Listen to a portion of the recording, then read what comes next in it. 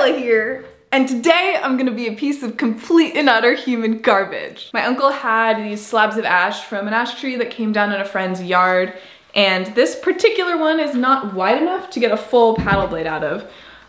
So I was like, you know, it'd be really funny, because it's live edge, if I made a river paddle. Like,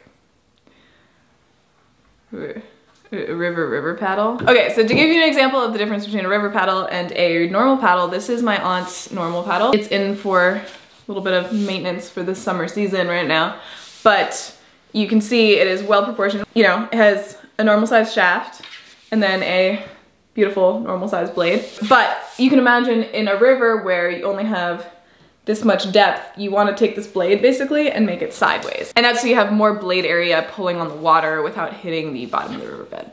I think also concurrently I will be building 2 reel paddles. So if you want actual quality content where you might learn something and have a DIY project to do yourself, hit the subscribe button so that next week you get notified for a video on how to actually build a paddle.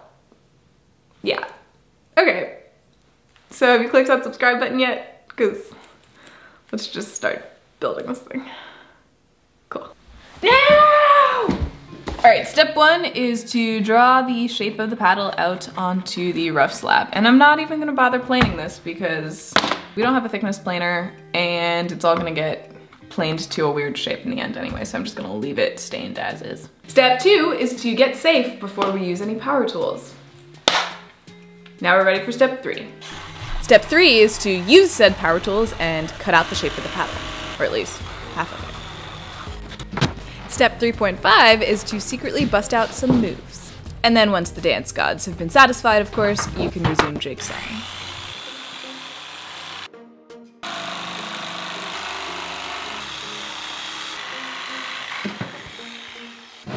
Don't this look like a canoe paddle? Okay, but this part does. Now I've got this like really uneven paddle and I need to cut this piece. And what I'm gonna do is leave this all square so that it's easier to make a mold for the epoxy and then do the rest of the shaping once the epoxy has been set. So I think step 1 is to clean off the bark and see what kind of live edge we're looking at.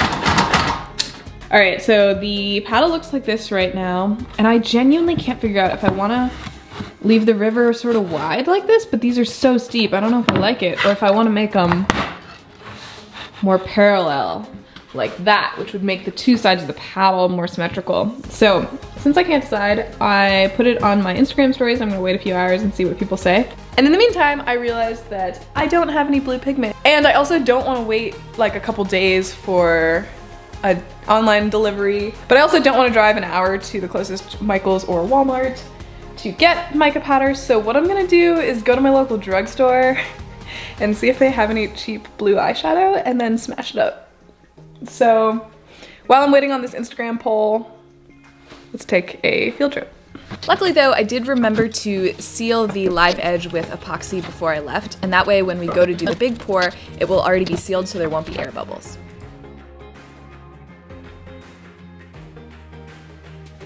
Alright, so we are at Guinea, and let's see what they have. Eyeshadows. What? Wait. There's no blues, no bright blues. Come on, don't do this to me. Look at this. Every color but blue. Why is there no blue there? This would be perfect. Look, those are only 99 cents, but there's no blue. Almay seems to have heard of it. This might be my best bet. Y'all, this is booming downtown Addison, Vermont. Right here. Look at that. Oh, we're through it. That's it. All right, so Instagram has spoken and they've chosen parallel, not wide. If you disagree with that, you can go follow me on Instagram and then you'll have influence over the next voting decision. But for this project, we're gonna listen to the people and I'm gonna cut this off right there. And then we're gonna pour. Okay, so for some reason, I got lazy, or like, I don't even know what I was thinking, but I decided to see if I could make a mold out of masking tape like you're seeing here, and let me tell ya, this does not work. Like, I've done similar on really tiny wormholes and stuff, so I was like, oh, maybe it'll work on a large scale. No. But you'll see that in a second. So to get the blue pigment, I just gently scraped the top of the eyeshadow and kind of like created that fine powder, and then I mixed it into my thick set epoxy.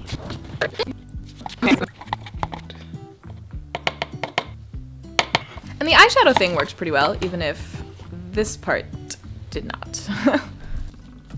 And you may be looking at this and thinking, hey, that doesn't look so bad, but wait till you see it tomorrow morning. So I cleaned up the epoxy mess and used a more traditional approach of a lot of packing tape, silicone putty, and hot glue and clamps, and that worked a little bit better. I still got some leakage that I had to go in and fix with hot glue later, but in the end, I did get a successful pour. So once it was cured, it was just a matter of pulling it off of its mold, and as you can see, I did have a lot of issues with the epoxy leaking out and gluing scrap wood that I had like put in place to level things to it, but nothing a hammer can't fix.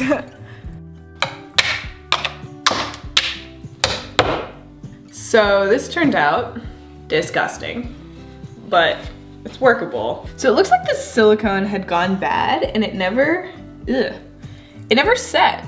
It was supposed to set in 30 minutes and it just never did, and I think that's part of why it leaked. And it looks like it like reacted with the epoxy down at the bottom here, so it's like got the consistency of a sponge. So I'm trying to figure out how to clean it up so that I can cut it and plane it without like destroying all the tools. And with that in mind, I decided to procrastinate on the cleaning it up and jigsaw a rough outline so that in theory there would be less to clean up, but really I just didn't want to solve the problem right away. And then I decided I was going to take that procrastination a step further and plane one of the sides down to give it a nice smooth finish, so that when I got really sad when I was working on the other side, I could flip it over and look at my pretty side. But maybe that was a good move, because while I was planing, I had a stroke of genius, and I remembered that when I was doing high school theater, whenever a freshman would kick over a can of paint, we would use sawdust to absorb the paint, like rub the sawdust in, and then we could sweep the sawdust up, and that would remove most of the paint. So I decided to try that with this silicone mess. I rubbed a bunch of sawdust into the like weird crevices that were left by whatever silicone epoxy thing happened, and that actually worked really well. The sawdust absorbed a lot of the silicone, and then I was able to just pick it out and throw it away.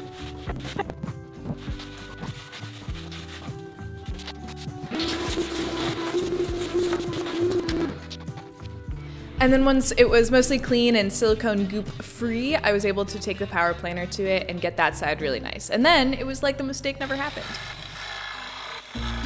And now with more workable faces, I was able to do the final shaping of the blade, so that meant jigsawing it, and then power planing it some more, and then kind of going in for finishing touches with a hand planer.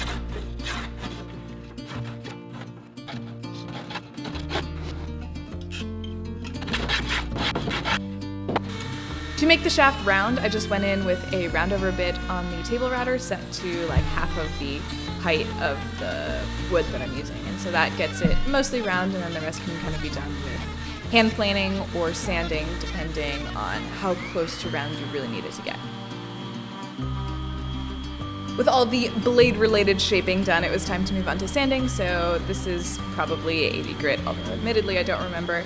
And then I did go in and sort of shape the angles of the corners a little bit more with a Dremel, just because a Dremel is so much easier to get into those inside curves. And then once I was done with that, I took the sander to the entire paddle. Now, I didn't put a huge amount of effort into making this grip really comfortable, because this is definitely more of a design paddle rather than a paddling paddle, just because the Epoxy-River makes honestly no sense in a paddle. If you want to learn how to make a more comfortable grip, that'll be in next week's video on how to make an actually paddleable paddle. But I just used a flap disc on a drill and got a close enough aesthetic shape.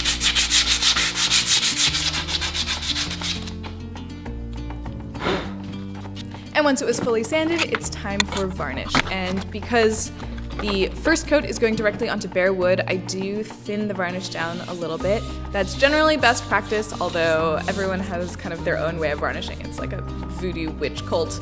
But anyway, I'm varnishing going all in one direction, and then I'll kind of cross hatch it going in the other direction to make sure that I'm getting every single spot of wood, that nothing is missing. And then I will go back in the direction that I first went, and that's, you know, like how I get my full coat of varnish. And then I'll do that over the whole paddle.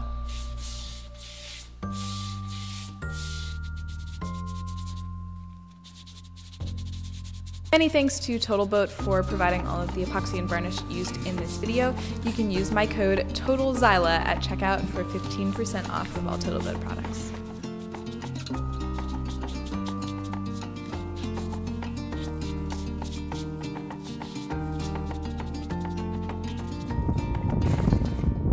What are you gonna do? You gotta get a river paddle.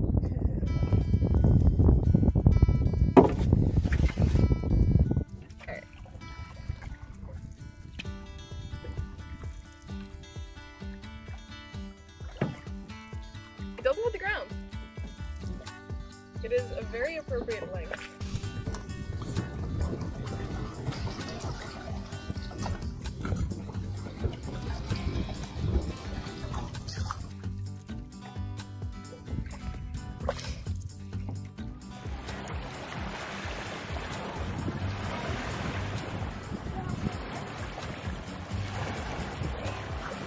If you like this video, please do not hesitate to click the subscribe button and follow me on Facebook, Twitter, and Instagram at Xyla Foxlin. See you next time.